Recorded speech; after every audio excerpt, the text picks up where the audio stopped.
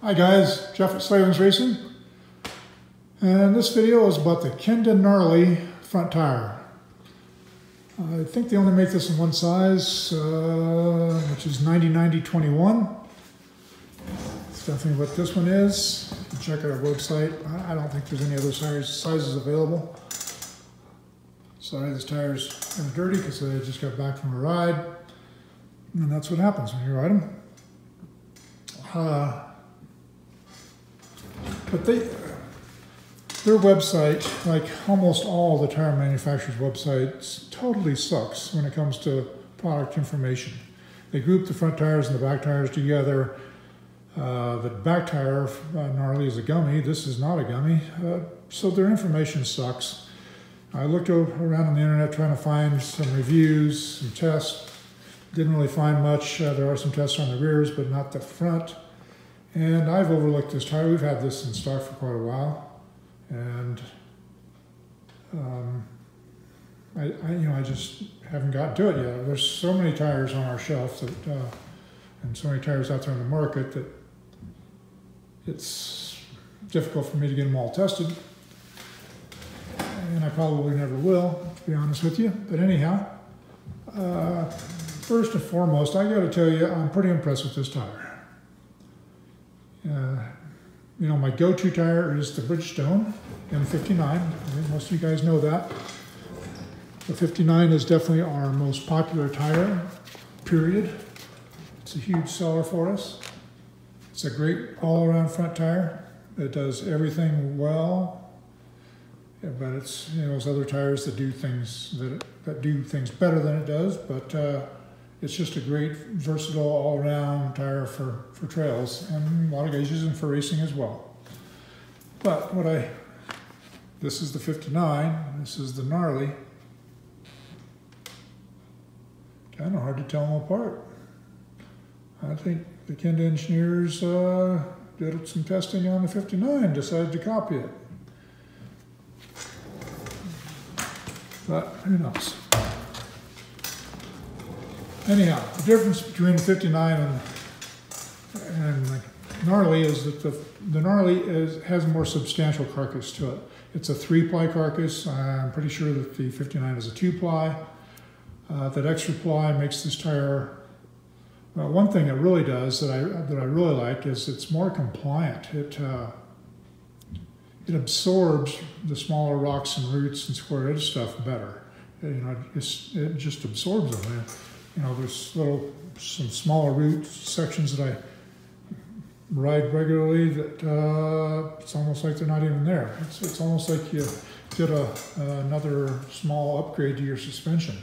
And this bike already has excellent suspension. It has the Slavens Mule cartridge system in it. You know, this bike, for our conditions, handles exceptionally well. And this tire makes it feel even better. So I kind of contributed that to two things. One is a little bit softer rubber compound. They call this a medium compound tire. It's about a 65 durometer, whereas most front tires, you know, motocross front tires are in the 75 durometer range, even up to 80. So they're a harder rubber compound. So this little bit softer rubber compound combined with a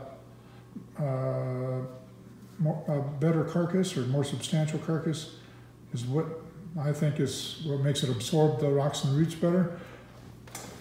That carcass will also give it more puncture resistance and should make the tire last longer. 59s at around 150 to 200 miles, the carcass starts to degrade on them. And then at that point, I increase the air pressure because the carcass starts to get soft. I've not felt that on this tire yet, although I have changed the pressures around, which I'll explain here in just a second. So when I first mounted this up about a month ago, so this one's got, this one has about 200 miles on it, excuse me, because I put it on the same time as I did the rear JX8. Anyhow, it has not developed that squirmy feel. But when I first put it on, I ran 11 PSI on it, and I was doing tighter, more technical stuff, no higher speed things. But I did ride it in the rain the very first day. Then I rode it in very magic dirt conditions. And now I'm riding it in extremely dry, slick, dusty, kind of miserable conditions. But it performed really well those first few rides because I was doing lower, more technical stuff. But then when I got into some faster rides, when I'd stuff it in the corners, it kind of gave me a vague feeling that I didn't like. So I increased the tire pressure from 11 to 13, and that feeling went away. Now I think if you're a high-level racer guy, doing off-road races, that this tire probably is not for you. I talked to Randy Hawkins. He runs the Ampro Yamaha team, which is a very dominant team this year in the GNCC circuit.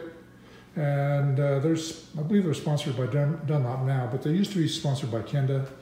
And he said that their racers did not use this tire. They thought it had excellent traction in the rocky conditions, but in the high-speed stuff, and those guys, I mean, their level of high speed is definitely higher than most of our levels.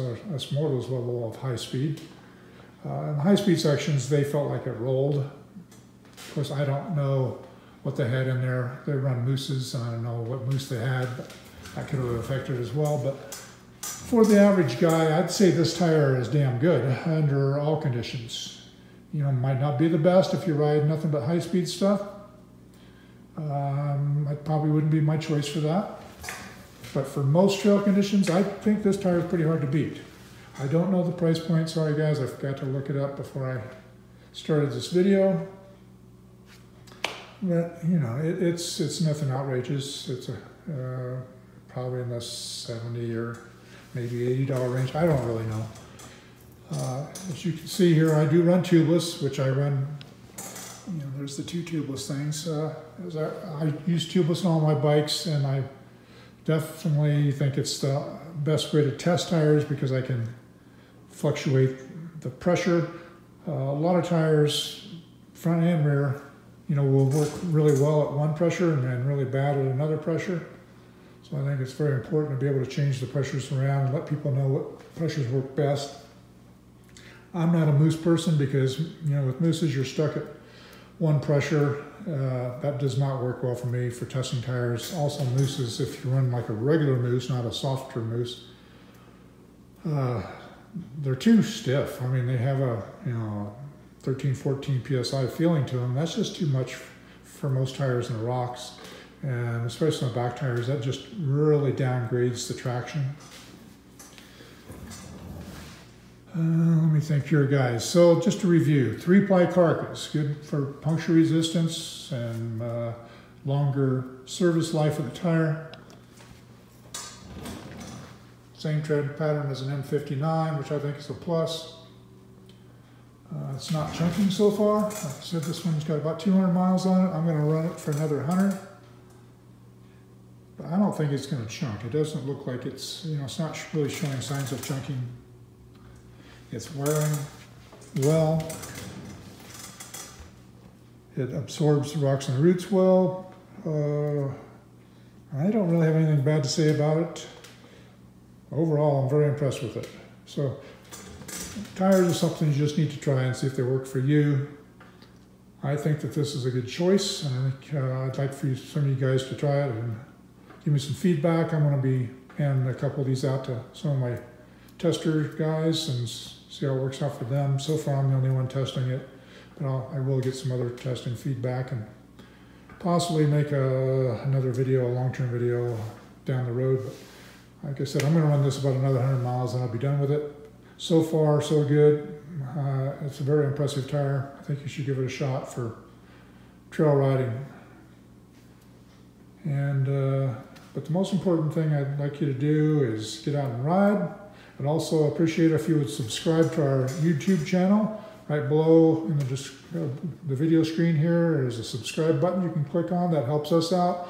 We're trying to help you out by giving you information so you can make good decisions on your purchases. And so I'd appreciate if you'd help us out a little bit and push that subscribe button. Also like us on Facebook and whatever it is you do on Instagram. Sorry, I don't know. I don't look at Instagram. But check us on that one as well.